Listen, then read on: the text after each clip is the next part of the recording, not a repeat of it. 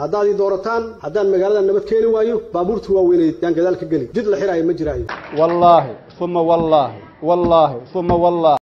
daawadayaal ku soo dhawaada calansida media fadlan haddii aad nagu cusub tahay subscribe saaro kambeelka furo oo daawo wararkii ugu dambeeyay qaraxii maanta ka dhacay ayaa waxa isu soo taraya mas'uuliyiinta halkaas ku dhintay la soo shaacanaya isla markaasina qasaarihiisa inta badan ay qariyeen booliska dalka Soomaaliya isla markaasina ay rabaan inay shacabka Soomaaliya ka qariyaan waxa la leeyahay dad badan oo ganacsato ahaa oo aaga qaraxa uu ka dhacay ku yaalay ayaa iminka la yahay halkii ay la wada qaaday taasi waxa xusub mudan wariyaasha halkaas tagay ayaa live u soo dibiyay inaysan goobta tagin isla markaasina gawaari badan halkaas ku gubatay si kastaba ha ahaatee dawladda Soomaaliya ma booliska Soomaaliya markii ay halkii nadiifiyeen kadib ayay wariyaasha u soo deeyeen ayagoo qarinaya dhimashada iyo dhaawaca rasmiga ah haddaba mas'uuliyadii ugu labadii mas'uul ee ugu waaweyneed oo ku dooriyay maanta ayaan soo qabanayna waxa isu soo taraya qasaaraha dhimasho iyo midka dhaawac ee isugu jira qaraxii maanta barqadii ka dhacay bar control oo ku taala isgoyska sayidka ee magaalada Muqdisho isla markaasina laga ilaaliyo madaxtooyada filla Soomaaliya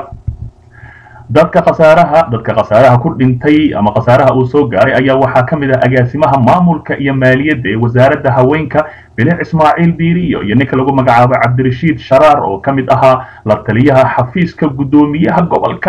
قدوميها قلها شعب كيس لمركزنا مرسل أو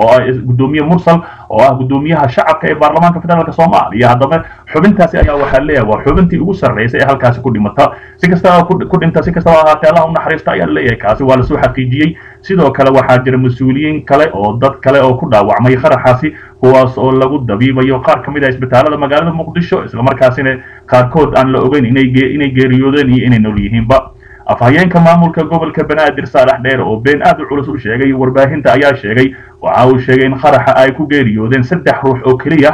lix kalena waa ay ku dhaawacmeen walow dhimashada ay intaasi ka badan tahay maadaama la arkayay bajaaj dad ka buuxan halkaas ku gubatay iyo gawaari fara badan oo dadkii saarnaan gabi ahaantoodba gaariga u gubtay taasi ayaana la leeyahay inta badan waa ay ka badan tahay dhimashada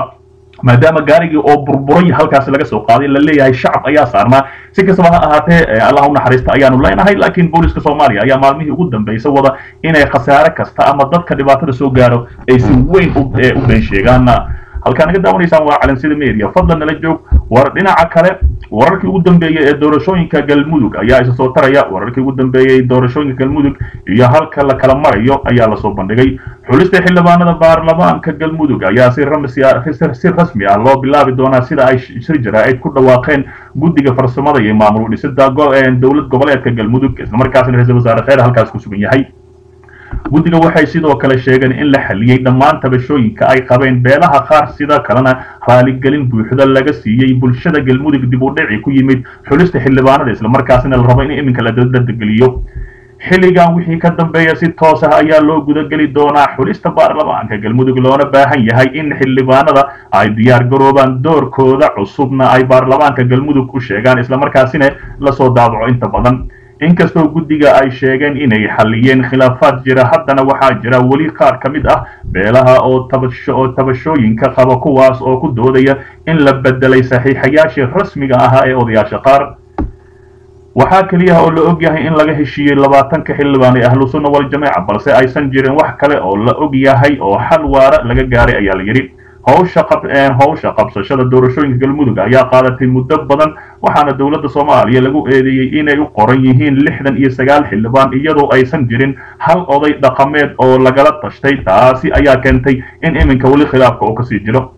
si kastaba ha ahaatee arrintaasi ayaa iminka guddiga waxa ay sheegeen inay gabi ahaanba soo gabagabeeyaan isla markaasina soo dhameystiraan maamulka galmudug cusub halkaasina ay ku fidisiyaan madaxweyne filla Soomaaliya ama nabad iyo nolol wadato halkaasina ka soo jabhadeeya doorashada soo socota ee 2021 si halkaasi farmaajo khayr dib ugu soo laabtaan si kastaba ha ahaatee fowda ayaa la isku saaran yahay musharaxiin badan oo mucaaradka wataan ayaa jiro sidoo kale nabad iyo nolol qaar wata ayaa jiro waa la isku xusul duuban yahay daawade nala joog oo daawo qaybaheena dambe ee wararkayna xiga dhinaca kale gudoomiyaha baarlamaanka mursal oo qoraal xasaasi u diray beesha caalamka isla markaasina ku qeexay arrimo xasaasi ah gudoomiyaha golaha shacabka ee baarlamaanka federaalka Soomaaliya mudane Maxamed Mursan Sheekh Cabdiraxmaan ayaa warqad ku aadan doorashada soo socota ee 2020 ilaa 2021 u diray xubnaha beesha caalamka isla markaasina faahfaahin ka bixiyay warqadan ayaa sidoo kale looga hadlayay sharciga doorashooyinka oo ay dhawaan ansixiyeen xildhibaanada baarlamaanka federaalka Soomaaliya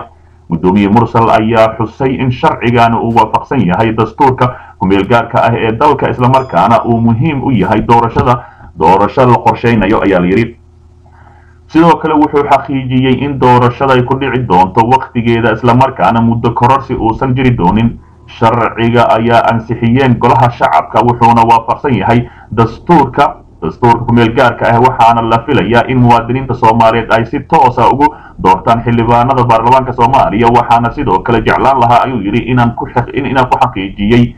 xaqiijiyo in xeerka doorashooyinka oo noqon doono mid dhaqan gala waqtigii sanadka 2020 ilaa 2021 inkastoo oo dhowr arrimood oo wali u baahan si waafajiyo siyaasadda iyo dood dheer oo baarlamaanka leeyahay iyada oo loogu doodi doono arrimaha fadhiyada golaha shacabka ee soo socda ayaa lagu yiri qoraalka ka soo baxay xafiiska gudoomiyaha golaha shacabka ee baarlamaanka Soomaaliya sidoo kale wuxuu intaasi ku daray degmooyinka iyo kuraasta xildhibaanada golo farsamo baarlamaaneed ayaa la samayn doonaa wili mustaqbalka dhowr si loogu diyaariyo qaybo qoraal gaar ah oo ku saabsan qaabka loo adeegsan doono hagitaanka sida loo qeexi doono golaha shacabka iyo kuraasta looga qoondeeyay goob waliba ayuu yiri ugu dambeyntii wuxuu carabka ku dhuftay in guddiga doorashooyinka qaranka ay haatan wadaan wada tashiyo guud oo ay la leeyihiin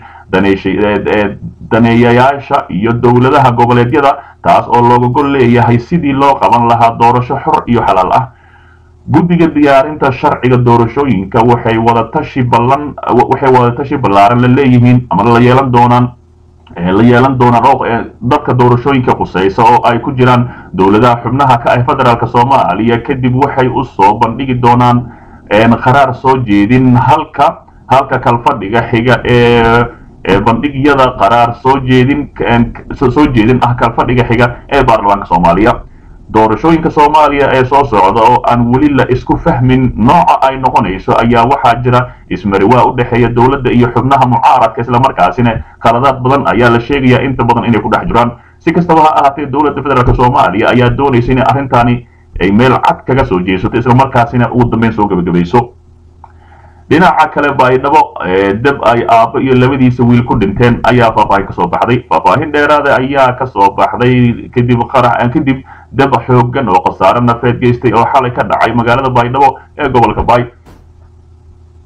dabka oo ahaa mid xooggan ayaa qabsaday guri ay deganaayeen qoys ka kooban aabbo hooyo iyo laba wiil oo ay dhaleen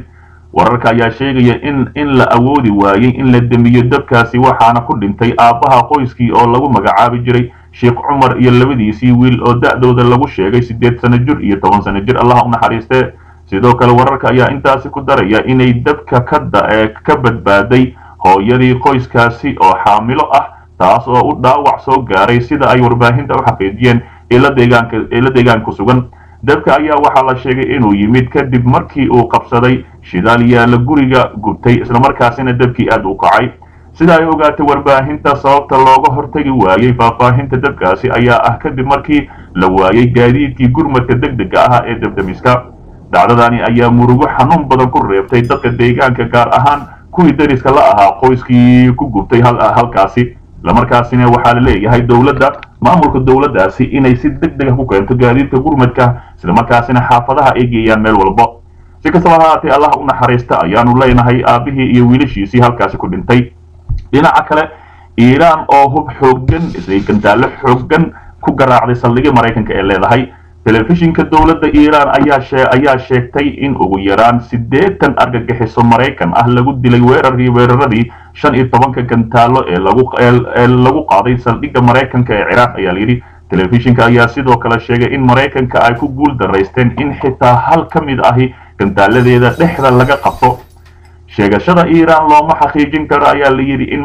si madax bannaan ma isla markaana telefishinka dowladda sooma bandhigin waxa cadeymo ah ayaa lagu yiri telefishinka oo soo xiganaya ciidamada ilaalada gacaanka ila islaamiga ah ayaa sidoo kale sheegay in Iiraan ay diyaarisay 100 bartilmaameed oo ku yaala bariga dhexe oo ay beegsan doonaan haddii Washington ay qaado oo yiri tallaabo argudasho ah ayaa lagu yiri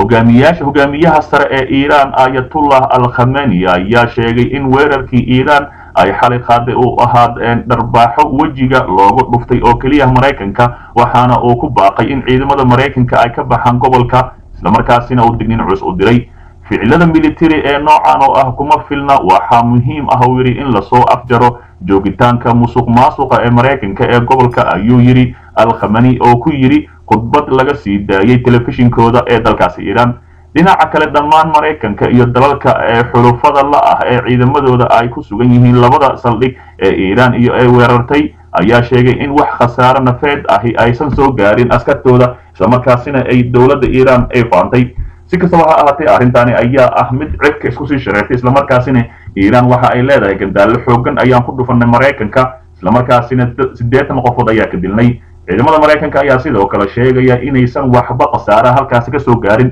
si kastaba ha ahaatee waa la isku xusul duubanaya xaaladdu waa washwash nala socda wada oo subscribe sar calan sida media fadlan nala joog haddaad ii doorataan haddaan magaalada nabad keeni waayo baabuurtu waa weynayd yaan gadaal ka geli jid la xiraayo ma jiraayo والله ثم والله والله ثم والله